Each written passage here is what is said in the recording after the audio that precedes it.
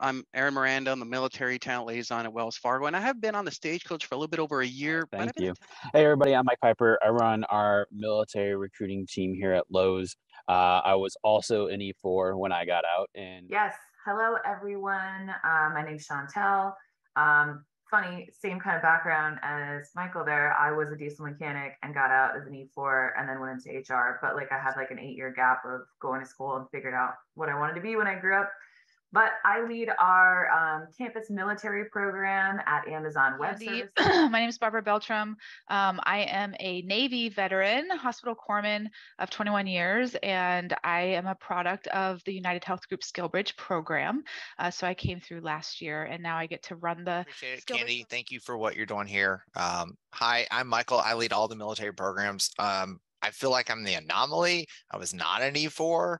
So I am currently still serving in the Tennessee Army National Guard. I've been in 11 years. And so we have... No, I'm a spouse and I found my job at John Deere thanks to 50 Strong and Candy. So I was sitting in this seat months ago and that's when that happened. But so first of all, welcome everyone. And thank you for considering John Deere.